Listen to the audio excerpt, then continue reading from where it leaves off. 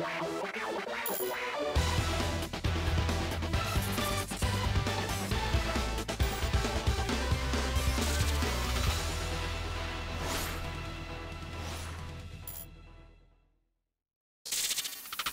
everyone, how are you doing? This is MD Tech here with another quick tutorial. Today I'm going to show you guys how to hopefully resolve blurry font and different program issues you might be having on your Windows computer if programs also appear to be blurry. So we're going to jump right into it, and we're going to start by right clicking on the start button, and you want to left click on run. Now you want to type in reg, R-E-G, edit, E-D-I-T, all one word, so it should read reg edit. Only one E between the reg and the did, so reg edit. Then you want to hit enter. If you receive a user account control window, you want to select yes.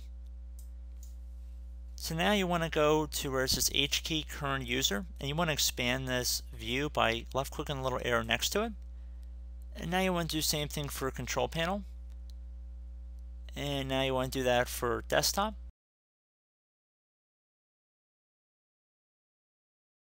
And you just want to left click on the desktop folder here, and you want to scroll down on this list until you get to something that says Win8 DPI scaling right here, and you want to right click on it and then left click on modify. You want to make sure the value data is set to 1 here, so just want to make sure it's set to 1, no zeros or anything, and then click on OK. And now you want to scroll down. Now on the right side you want to click on some blank space inside this window. Left click on new. You want to left click on dword 32-bit value. And now for the new value, you want to name it log pixels, L-O-G, pixels, P-I-X-E-L-S. Make sure it's all one word here.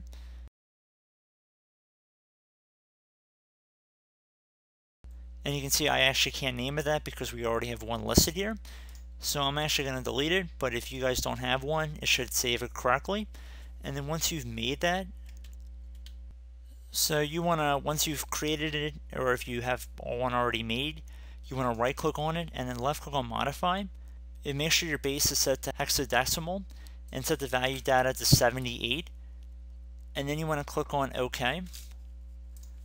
And then once you've done that, I'd recommend that you close out of the registry editor, restart your computer, and your problem should have been resolved at this point. So I hope this tutorial helped you guys out, and as always, thank you for watching, and I will catch you in the next video. Goodbye.